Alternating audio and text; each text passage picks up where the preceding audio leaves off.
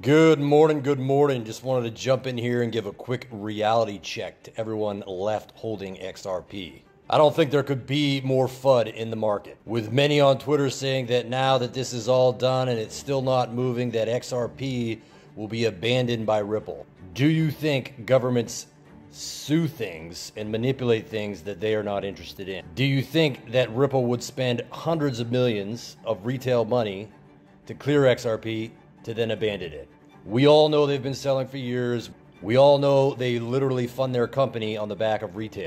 All of this is true, in my opinion. It's in no way been an ideal investment over the past 5 or 6 years. However, you would have to be mentally fucking retarded to not see the potential that this asset has.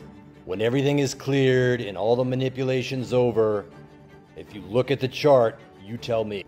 Now, this is all the action before the 2017 breakout. As you can see, a very similar chart to what we have going on right now.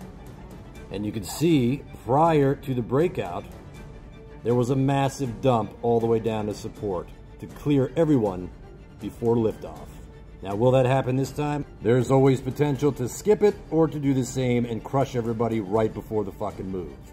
If that were to happen this time, that would give us a dump down to about 12 or 13 cents. Is this possible now with all the liquidity in the market? I don't know. I don't think so, but I wouldn't put anything past Ripple or governments.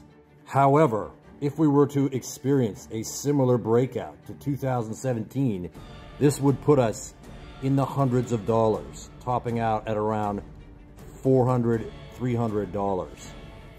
Now, you can tell me this is impossible all you want, that this is too high of a target, that it will never fucking reach there, that the market cap is no way going to allow.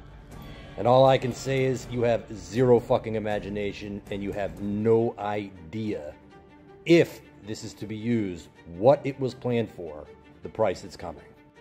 All of this is just my opinion. I take my own risks. You do the fucking same. You want to play something else? Go ahead. There's a lot of stuff to trade. I trade those too. However, I'm holding on to this one.